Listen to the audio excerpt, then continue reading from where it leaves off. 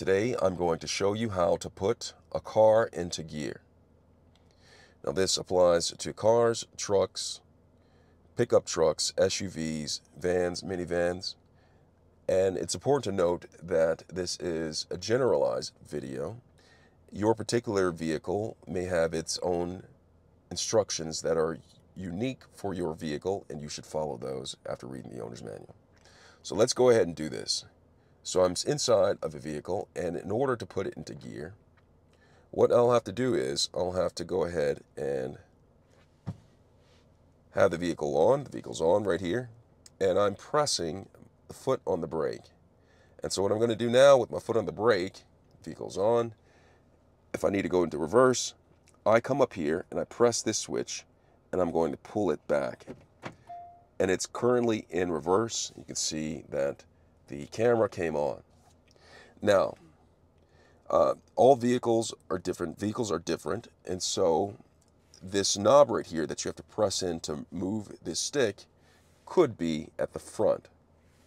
Some vehicles actually have push buttons in order to shift the gears. Some of them may have the gear shifter near the steering wheel, where you have to pull it towards you and then push it down, something like that. It may vary. Some vehicles have a knob that you twist into gear, but generally most vehicles look like this or have the button up front. Now with that said, while I'm still in reverse, I'm going to go ahead and shift it to neutral. Now neutral is one of those different gears that you have, or funny gears that you have, because I can go from reverse to neutral without pressing this button in, okay? But it's always a good idea to have your foot on the brake before you shift from any gear, in my opinion, unless it's under different circumstances or unique circumstances. So what I'm going to do now is I'm just going to show you really quickly how I can shift to neutral. Ooh, went to neutral without doing anything. So I went to neutral, and I'm now in neutral.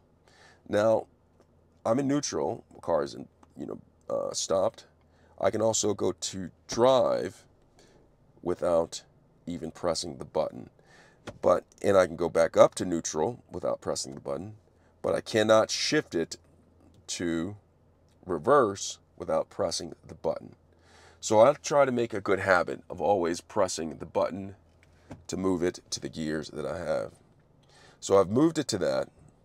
Now, also, a lot of cars also have a manual shifting to where you can upshift and downshift manually. You see that right there?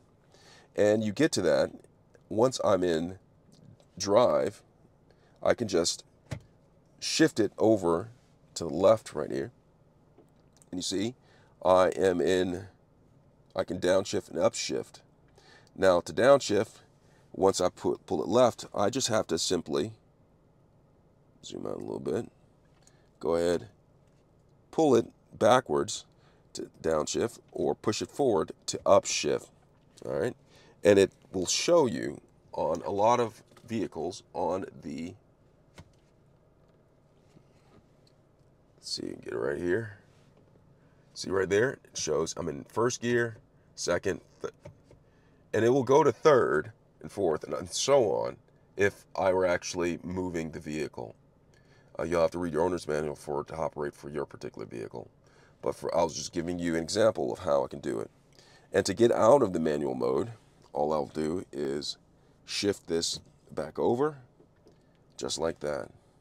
And when I'm ready to go to park, I'm going to go ahead and push that button in and shift it all the way to park, just like that. Now, this is just a general guide showing you how to shift the vehicle into gear. Your particular vehicle, the vehicle you're driving or attempting to shift, has its own specific instructions. So it is important, and I recommend that you read your owner's manual before you shift a vehicle and abide by whatever your owner's manual says. This video is just a guide to give you a little bit of confidence. I hope this video was helpful in some fashion or form. Thanks a lot for watching.